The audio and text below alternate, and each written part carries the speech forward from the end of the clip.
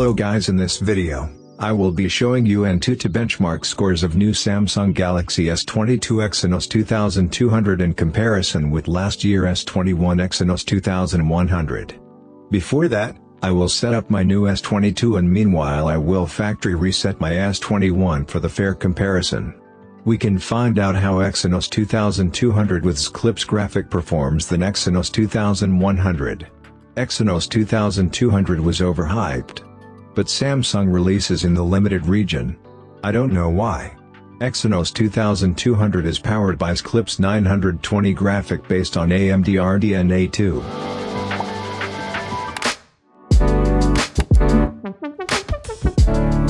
I generally don't care much about benchmark scores. Let's give a try. I will be doing 2 rounds of Antutu benchmark test. Okay, all devices are set well. There are equal number of apps. Nothing in the background and the brightness is set in similar level.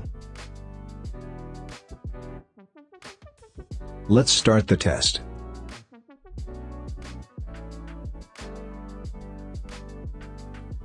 First round S22 scored 777,700, S21 scored 699,219, Exynos 2200 S22 scored 10% higher than Exynos 2100 S21. Let's do another test.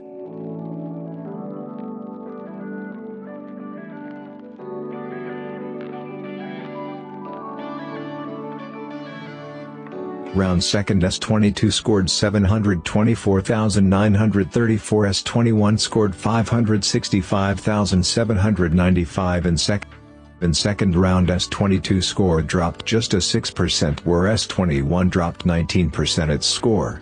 Exynos 2200 S22 scored 21% higher than Exynos 2100 S21. This is really good sustained performance by Exynos 2200. Exynos 2200 battery drain was almost similar. S22 reached 42.5 C where S21 reached 41.5 C round third.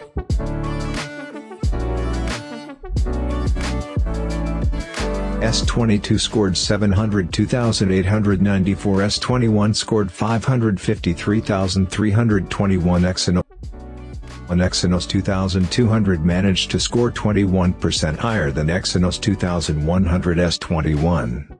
Exynos 2200 is really good on sustaining performance. I really like it, to be honest.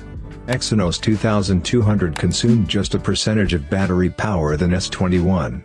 And also, the temperature was also a percentage higher just for this sustained performance. Exynos 2200 with Eclipse graphic is just a new kid. There should be more update coming up. I will look forward. What do you think about this scores?